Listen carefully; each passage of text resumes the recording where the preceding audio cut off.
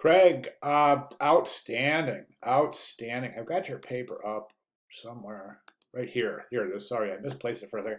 This is really great. I'm sure you've looked through this forum and you're seeing I'm really making a lot of comments on two things. The development of a good, refined call to action and really developing and defining and refining that target audience to the nth degree. I think you've done both in this paper. So this is really outstanding. I don't really have much to add to this, Craig. I will say this. I think that one thing we really, yeah, I mean, I think you really got it. I was going to say, let's just really try to refine that call to action, but I think you got it. I really do. Okay, let me see.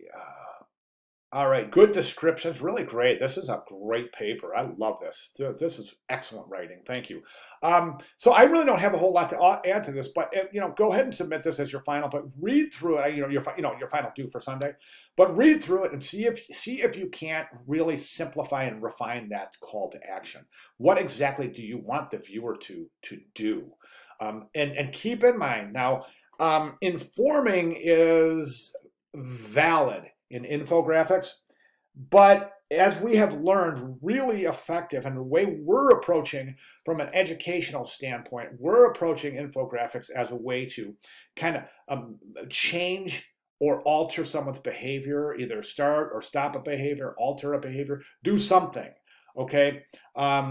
And I think, and informing isn't really enough. Well, it is, but not for this class. I want you guys to push this a step further and say, not only do I want to inform the viewer, but I also want them to take action in one way or another.